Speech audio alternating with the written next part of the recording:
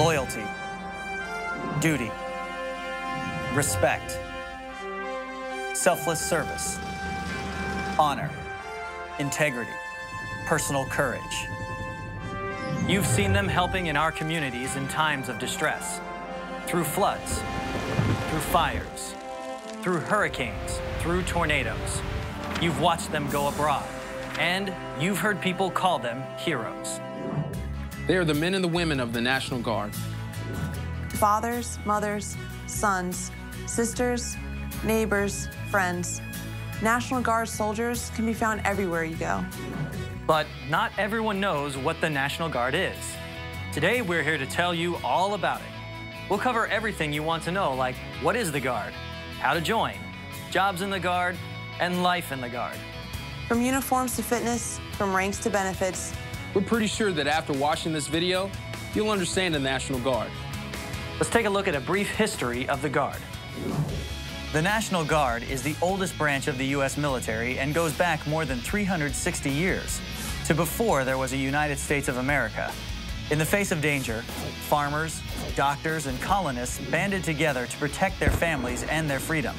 And ever since, citizen soldiers have helped write the history of America.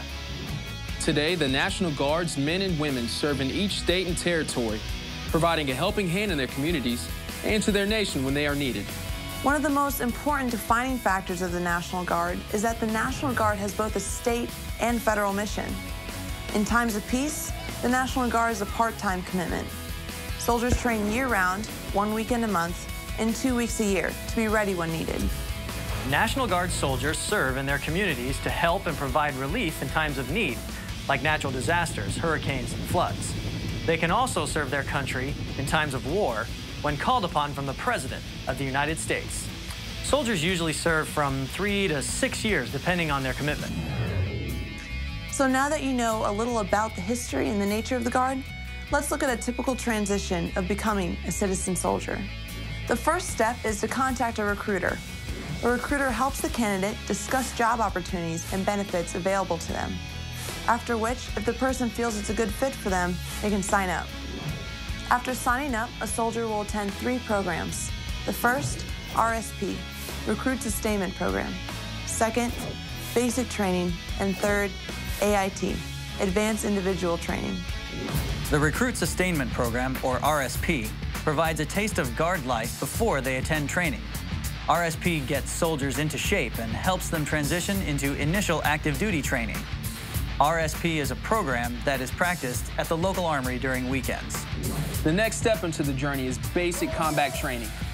This 10-week training period places emphasis on the well-being, physical health, and abilities of the new recruit. Mentally, you will develop focus and endurance.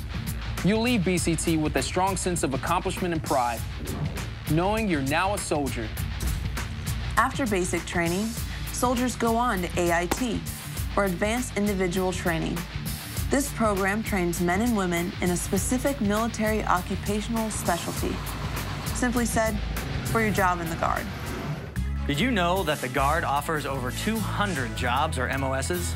The 7 main areas are combat arms, combat support, combat service support, military police and military intelligence, communications, and medical.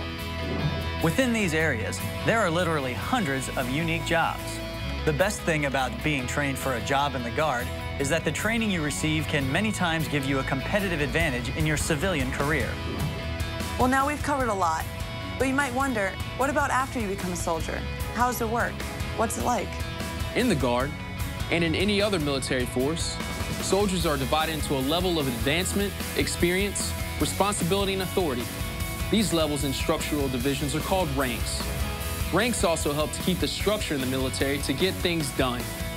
One of the first things a person learns is how to identify the rank of an enlisted personnel and officers.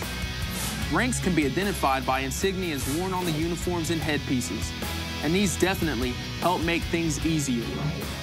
There are 3 main areas of ranks: enlisted soldiers, warrant officers, and commissioned officers. Enlisted soldiers are the strength of the Army. They perform the primary jobs that need to be done. Enlisted members are trained to perform specific specialties in the Army. As enlisted personnel progress up the ranks, they assume more responsibility and provide direct supervision to their subordinates. Warrant officers are highly trained and function as a subject matter expert in their particular career field. This is where they differ from commissioned officers. Unlike commissioned officers, warrant officers remain in their primary specialty, provide specialized knowledge, instruction, and leadership to enlisted members and commissioned officers alike.